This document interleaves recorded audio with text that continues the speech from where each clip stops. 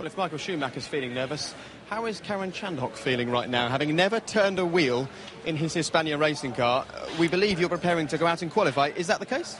Well, I've been prepared since for the last 2 months, really, but... You have worn these overalls all weekend without getting in and out of them. I know how to change in and out of them quicker than anyone else, I think, but it's a real nightmare. We got in this morning, engine fired up, went for first gear and lost hydraulic pressure, and the boys checked it last night, again this morning, and it's just bizarre, the luck we're having with hydraulics this weekend is...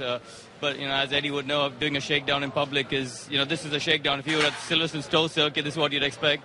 Unfortunately, we're doing it in front of millions of people, and it's not ideal, but these are the cards we're dealt with. Either we play the cards or we walk away.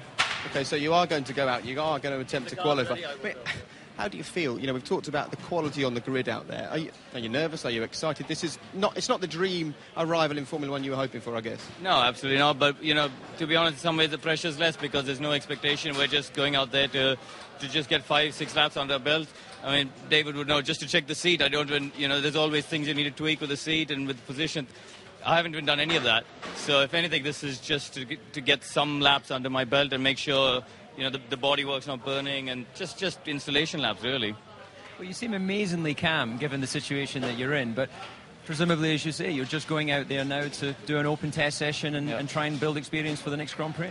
Yeah, I don't want to get in anyone's way. There's a high-pressure game up going on at that end of the pit lane. We understand. We don't want to upset anybody.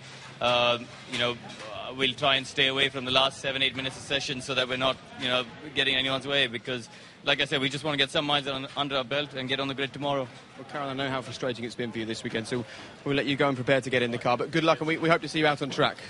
Poor guy, really difficult first weekend in Formula 1 for him. I would not want to swap places with him for all the money in the world. But while it's stories like this and hard luck stories like this, and you can see the amount of work going on the car at the moment for the guys at the back, what about the packed out midfield? It's also pretty hard in there as well.